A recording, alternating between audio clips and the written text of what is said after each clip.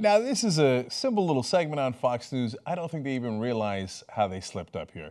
So Bill Hemmer, he's one of those news actors. They read the scripts that are given to them. He used to be on CNN, and he would read their script. Now he's on Fox News. He reads their script. I don't really care.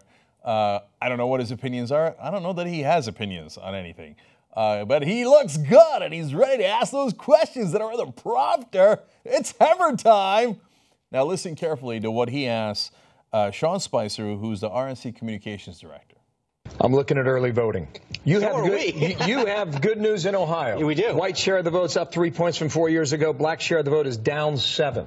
In Florida, mail-in ballots, Republicans lead Democrats so far. Good news, black votes down in Ohio.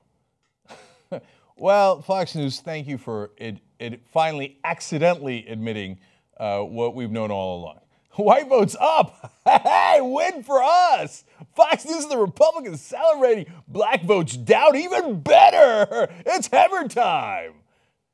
Billy, you should have known. You can't touch this. I'm a bad man.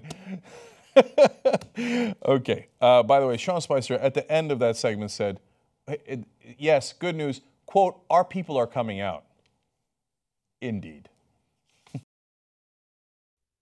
TYT members get a lot of behind-the-scenes footage that most of our audience never gets to see.